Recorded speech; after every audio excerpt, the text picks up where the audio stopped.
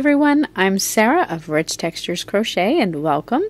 Today we are going to learn how to crochet the Snow Trails Christmas ornament, which you can see here in the photo.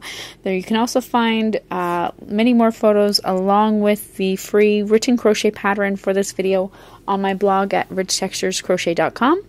And the direct link for this pattern is in the description of this video. So this is the Snow Trails ornament, which we are going to work on today.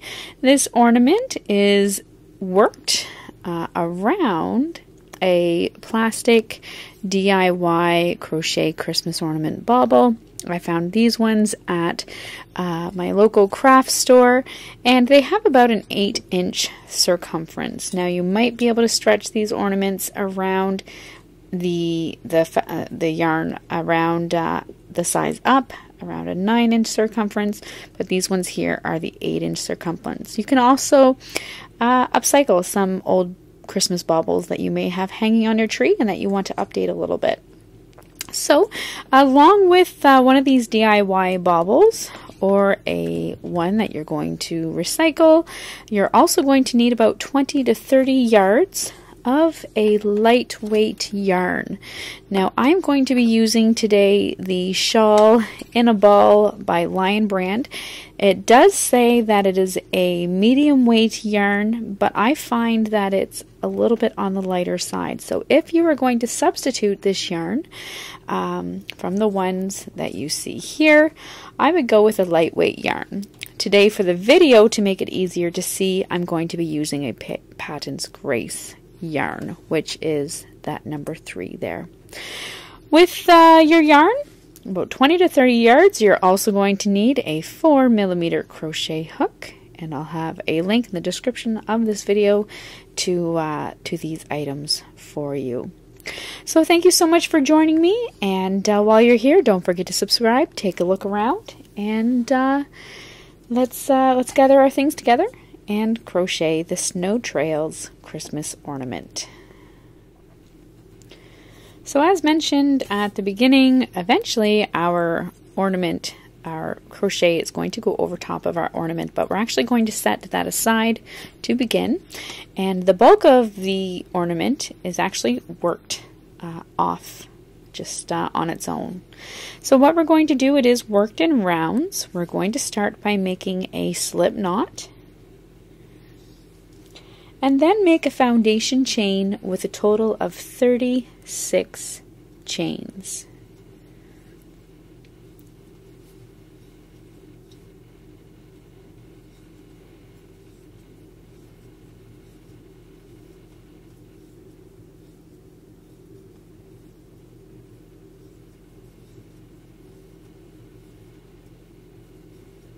There's 20.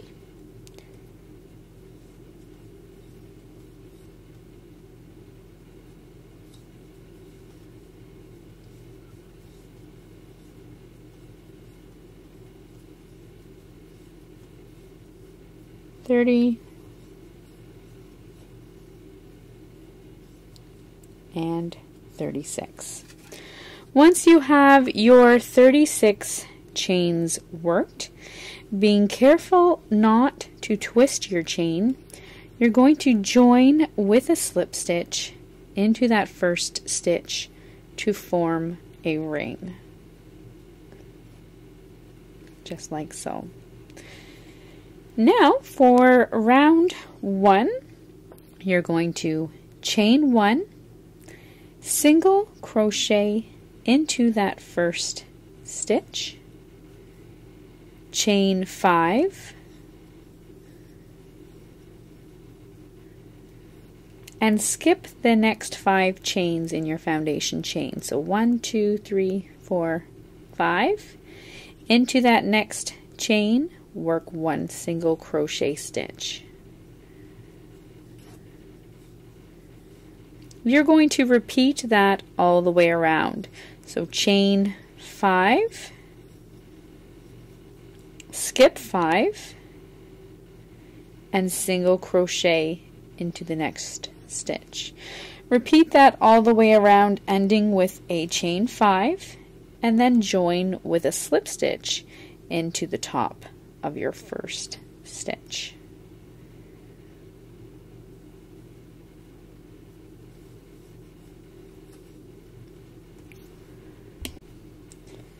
I'm now at the end of my round 1. Make sure that it hasn't twisted at all as you've been working, and then you're going to join in the top of the first single crochet stitch after you have your chain 5 there. So this is what your work should look like. We're now going to, for round 2, chain 1 and repeat the round just worked.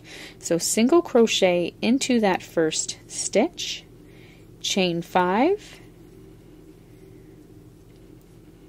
skip the next 5 chains, and single crochet into the next stitch. You're going to repeat that all the way around and then join with a slip stitch into that first stitch. Chain 5, skip 5, single crochet into the next stitch.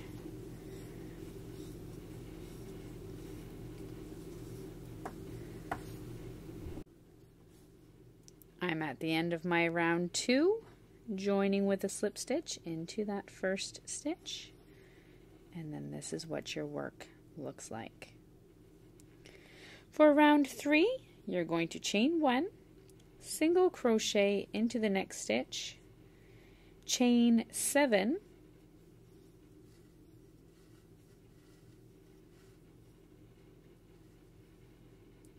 skip the next 5 chains, and single crochet into the next stitch. You're going to repeat that all the way around. Chain 7,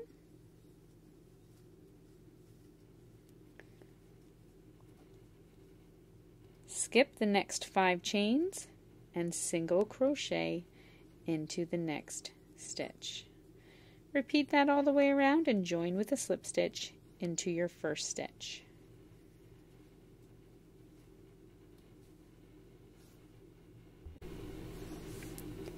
At the end of round 4, you're going to join with a slip stitch into that first stitch, and this is what your work looks like so far. For round 5, we're now going to repeat our round 4. So chain 1, single crochet into that first stitch, chain 7. You're now going to skip the next 7 chains and single crochet into the next single crochet stitch. Chain 7,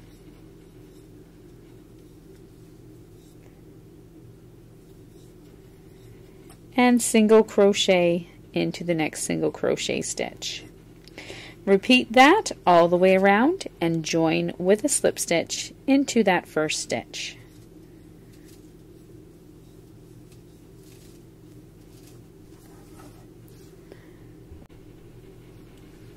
At the end of round 5, join with a slip stitch into your first stitch. For round 6, we're going to begin by chaining 5. And your chain 5 is going to count as a double crochet and a chain 2. You're then going to work a single crochet into the next chain 7 space, working around the last 2 rounds. So working around those chain 7 loops of the last 2 rounds, single crochet into that chain 7 space. So just insert your hook 2 rows down around the center of those loops and complete your single crochet stitch like so. You're then going to chain 5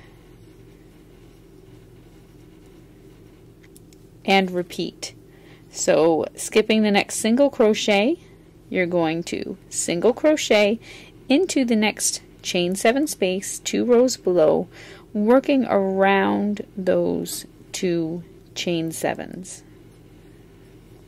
like so. It's going to pull them together, so if I spread it apart you can see what's happening there. Repeat, chain 5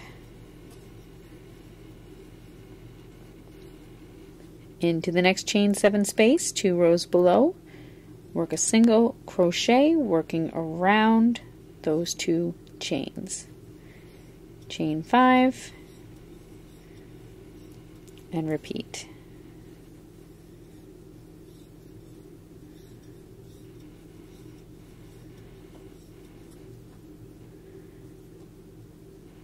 Once you come all the way back around, it can be a little tricky to hang on to.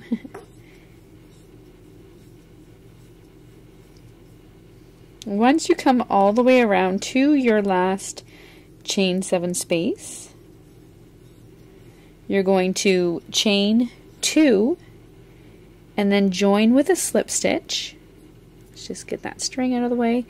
Join with a slip stitch into the 3rd chain of your chain 5, of the starting chain 5. So this is what it will look like at the join, and then this is your piece so far. And that brings you to the end of your round 6. For round 7, you're going to chain 1, single crochet into the same chain as joining,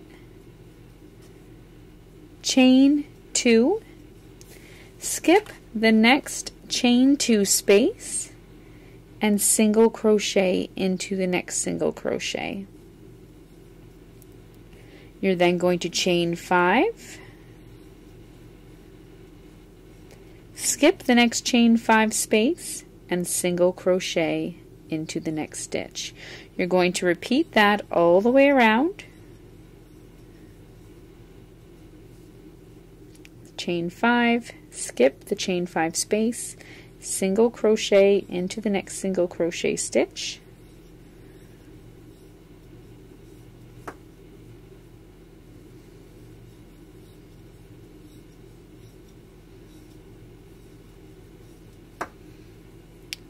all the way around to your final single crochet,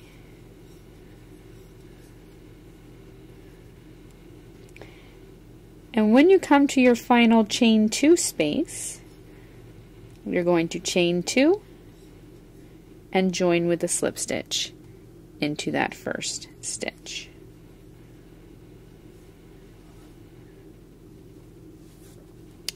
For round 8, you're going to chain 1, single crochet into the same stitch as joining, chain 2, and single crochet into the next single crochet stitch. Chain 5, skip the next chain 5 space, and single crochet into the next single crochet stitch. So you're essentially, for round 8, repeating exactly what you worked for round 7. Repeat that all the way around, coming to your final chain 2 space, then chain 2 and join with a slip stitch into the top of that first stitch. You can then fasten off your work, and I'll show you how to put this onto your plastic DIY ornament. Once you have finished to your round 8, you can fasten off then and weave in your ends, and you're going to have a piece that looks similar to this one here. We're now going to put it onto our bauble. So you're going to need a yarn needle and some scissors, and you're going to want to cut a couple lengths of your yarn, about 6 to 8 inches, depending on how much you like to have to tie off. So you're going to need 2 of these pieces of yarn, about 6 to 8 inches long.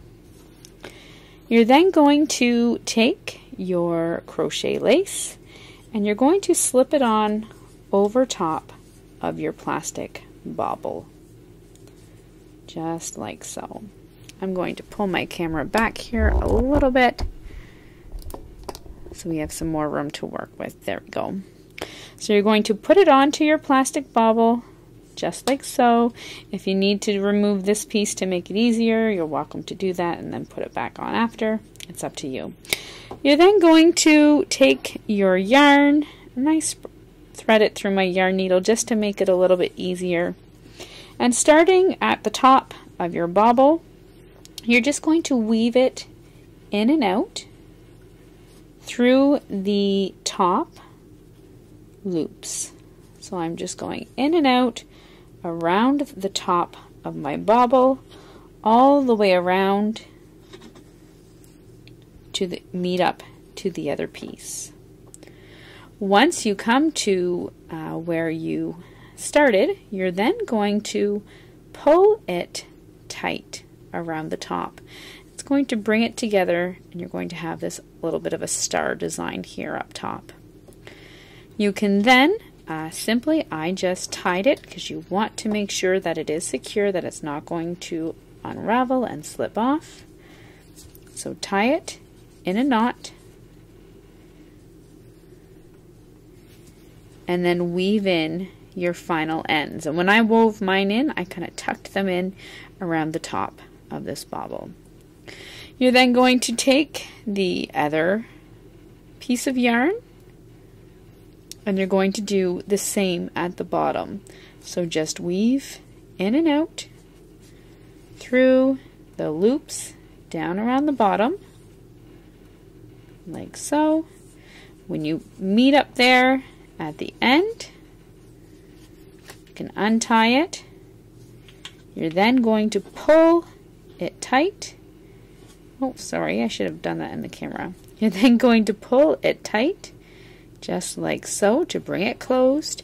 It's going to stretch those loops, but that's okay. You're going to have a bit of a star shape down at the bottom. And then you're simply then going to also tie it off like so. Weave in your ends, and your Snow Trails Christmas ornament is complete. So thank you so much for joining me, and I invite you to come back again tomorrow. We're going to work on another Christmas ornament for this Christmassy crochet along, and I hope that you've enjoyed this video. So until next time, happy crocheting. Bye.